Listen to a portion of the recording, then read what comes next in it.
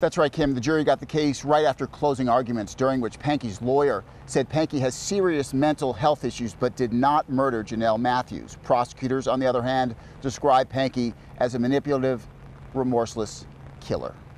The search, ladies and gentlemen, for justice for Jonelle Matthews ends today. 37 years after Jonelle Matthews went missing and 2 years after her body was found, prosecutors appealed to the jury to convict Stephen Pankey, the man accused of shooting Jonelle to death and burying her body in a field in Weld County. And I submit to you, your common sense tells you exactly what happened here. He murdered Jonelle Matthews December 20th, 1984. According to prosecutors, Pankey's statements over the years to various law enforcement agencies showed a knowledge of Jonelle's murder that only the murderer could have, like the fact that a rake was used to cover up footprints in the snow at the murder scene, and that Pankey said he knew Jonelle was dead years before her body was found. He knows it because he knew she was dead because he did it. For his part, Pankey's lawyer, Anthony Viorst, spent a lot of time disparaging his own client, telling jurors that Pankey is a difficult man, a disagreeable man, but not a killer.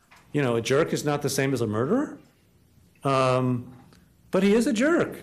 Viorst said Pankey is a true crime junkie who lied for years about his knowledge of Jonelle's murder, and that Pankey inserted himself into the case to somehow boost his self-esteem. He says strange things. He does strange things. You know, does that mean he's a murderer? No, it does not. In addition to first-degree murder, Pankey is also charged with kidnapping Jonelle. Kim and Tom will let you know as soon as we have a verdict.